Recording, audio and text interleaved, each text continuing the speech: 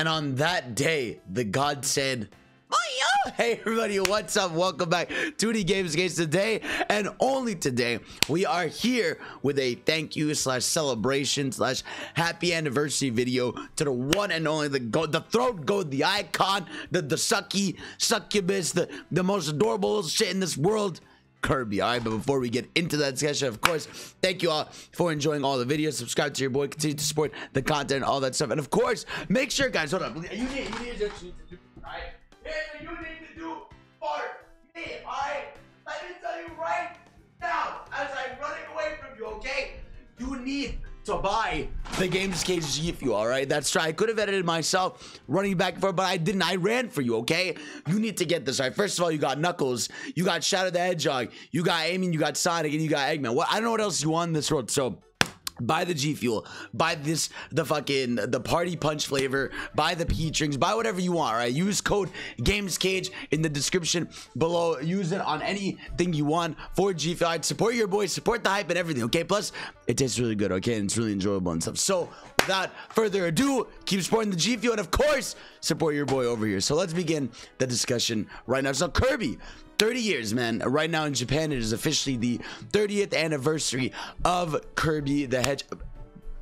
Okay, brain rot. Kirby the Blob of oh my god, that was holy shit. I'm broken. I'm Sonic broke me, everybody. But yeah, no, it's Kirby's anniversary, and man, like, it's so funny with Kirby, like, it, you know, 30 years.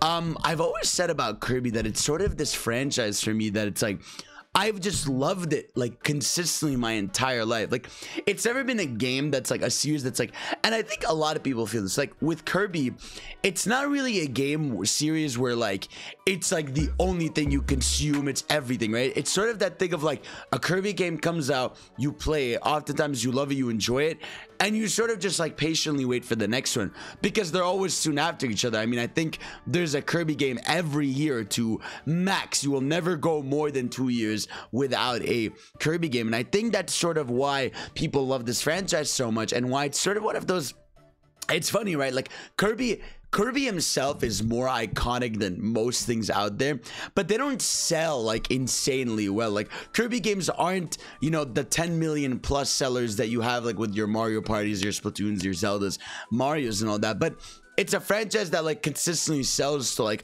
a couple million people every time, you know, every console generation. I think it's just because, you know, it's that franchise that everybody can identify, you know, and be like, oh shit, you know, I'll play this Kirby game. You know, some people skip out on some people go into them. It's really, it's fascinating to think about Kirby, like not just as a concept, but as a franchise for Nintendo and HAL Labs, how they've taken care about it. I mean, we all know the story, you know, Sakurai invented Kirby, worked up until Superstar, and actually kind of worked on what's called I think Dreamland on GBA, and Kirby's Air Ride. Kirby Air Ride was the last one he worked on. And you know, it's crazy, like it's so funny how with Kirby you could see so much of the DNA of Smash Bros. And I mean, you go back to all the oldest games, like from Superstar, you know, you have your down A's, your regular A's, and then some of your special moves have like up B's and side B's and all this stuff. Like it is hilarious to see like how much of Kirby like is integrated into Smash, because obviously like a lot of those concepts went into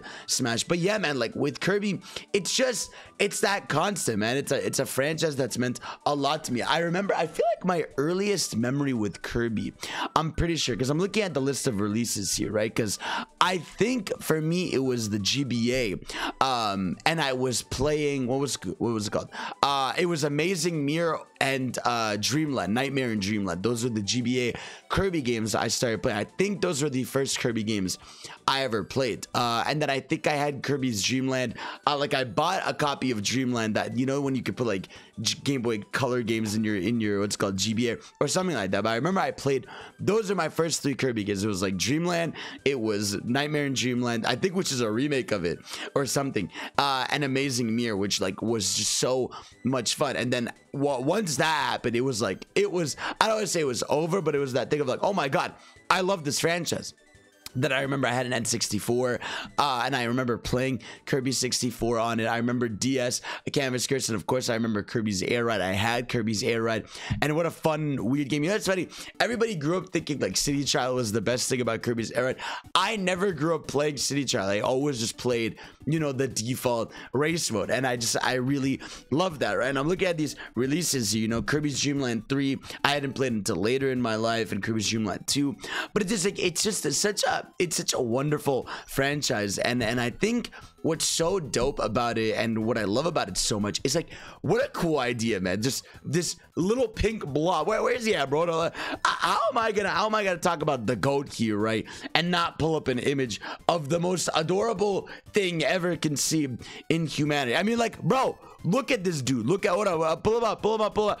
Google Chrome, I swear if you do this thing now where everything's a WebP, I'm going to fight you and we are not going to be best friends for the rest of our days. Yeah, I don't know if anybody has had this happen to them where like now Google just hates making images and they just WebP everything. Stop!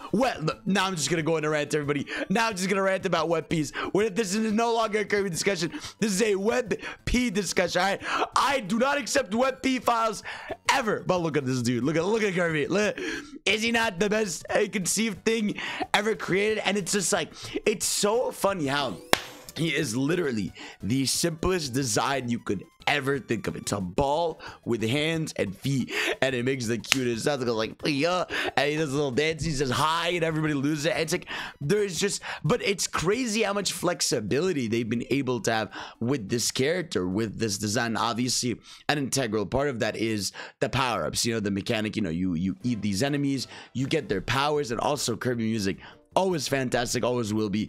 It's just so lighthearted and fun a lot of times. Obviously there's some like crazy epic ones, but yeah, like it's like the power-ups have always been such a iconic part of the series. And let me know in the comments below what's your favorite Kirby game and your favorite Kirby power-up, because I think my favorite power-ups, if I were to like really boil it down to my top 3, Fighter Kirby. I adore Fighter Kirby. I like that he's basically like a Street Fighter character. He literally has like a Shoryuken. He's got like his big like A mash and combos that like that stuff's awesome.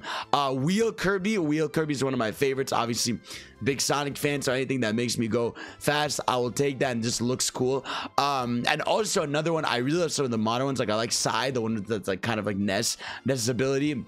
I think that was in Triple Deluxe, I'm pretty sure, or Robobot, one of those 2 games. And even in Forgotten Land, I want to say like some of the fully powered up weapons, I don't want to spoil some for people that haven't played, are really, really dope. But yeah, and like everything about Kirby, man, so dope to me. And I've always just loved it. It's always like, it's funny with Kirby, like whenever there's a new game, I always look forward to, oh, like what's gonna be the new power up, you know, what's gonna be the new gimmick? Because Kirby games, often their thing is they have the gimmick, you know, what's the hook of this game? You know, you look at Kirby Mass Attack on the DS where you're suddenly split into 10 Kirbys that you're like dragging across the screen, or you look at a game like Canvas Curse and you're just a ball and you have to draw a line. You have what's called Robobot, where your whole flow is you got the mech, you know, you got Triple Deluxe where it's like you have the Mega Suck, you know, and then you got Return to Dreamland where you got the giant weapons. There's always like a little fun hook to Kirby games, and that's always like such a fun thing to look forward to. With Kirby Forgotten Land, we had the mouthful mode stuff, and again, like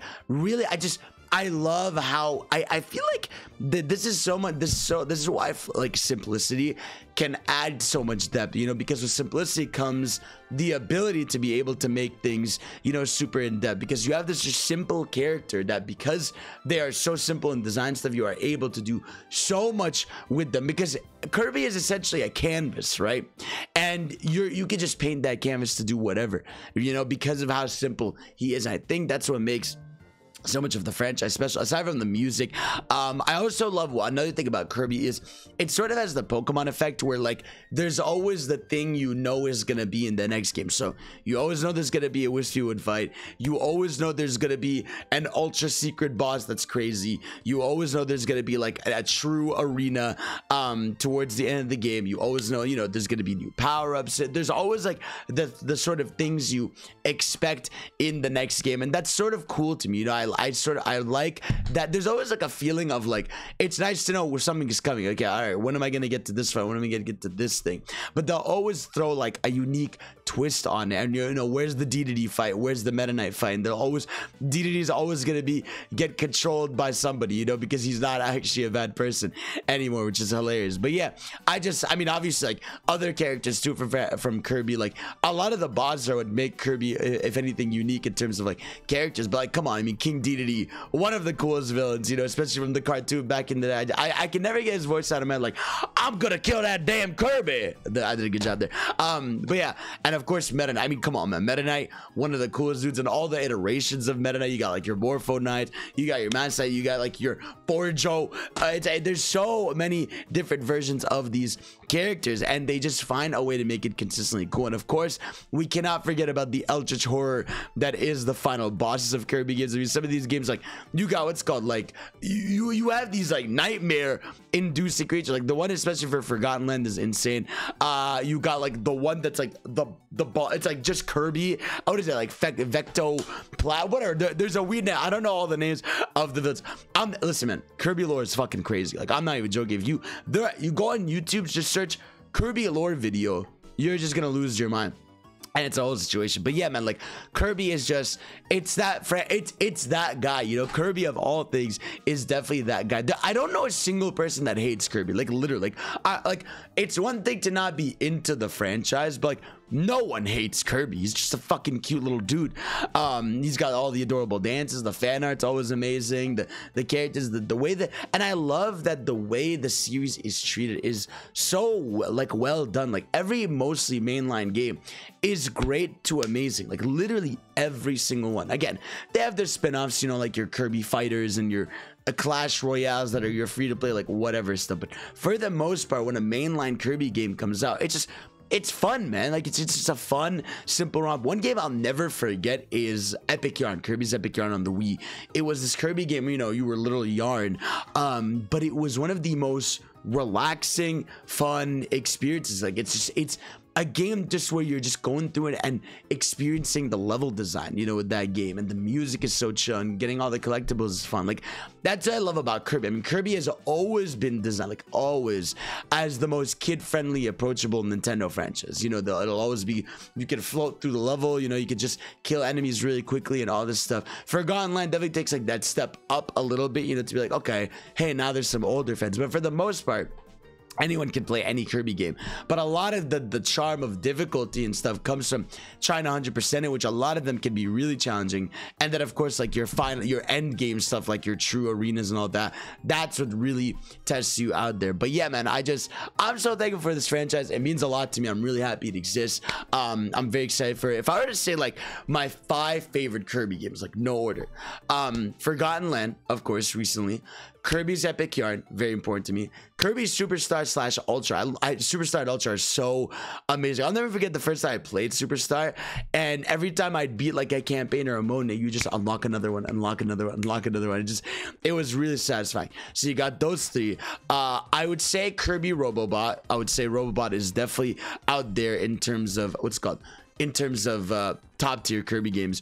And then number 5, I want to say, ooh, what's another good one? I could say Squeak Squad. I could definitely say Squeak Squad. But I do also love Kirby's Dream Land 3. Ooh, I'll say Return to Dreamland. Return to Dreamland on the Wii. Wait, did I say Epic Yarn? Wait, no.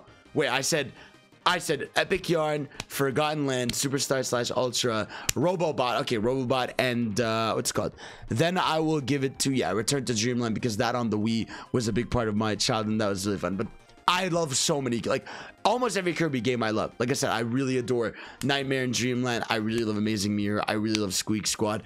It's just a wonderful franchise, you know. And I think the only time I was ever disappointed with a Kirby game was Star Allies, and even then, it was like a fun little romp, you know. It was a fun little journey. But aside from that, I just love the series, the games in it, and I'm just so happy that it's still alive.